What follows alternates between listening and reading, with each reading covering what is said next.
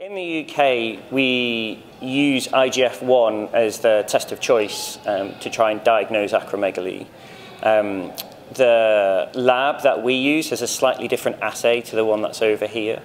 And also, we actually have slightly different units, so I'll convert the units too. So we currently know from Stein-Nielsen's PLOS One paper from 2015 that an IGF-1 of greater than 1,000 nanogram per mil, which would equate to 131 nanomole per litre in US units, has a 95% positive predictive value for the diagnosis of acromegaly.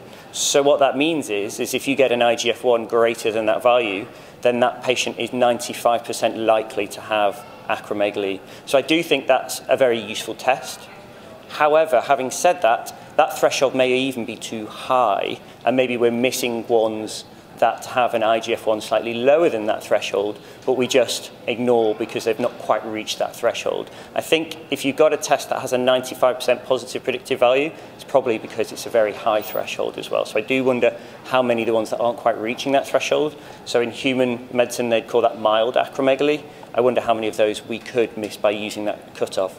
But we need a starting point. It needs to be looked at by more people, and so I think using that cutoff initially is okay, but I wonder with time if actually we'll start to identify cats who are slightly below that threshold.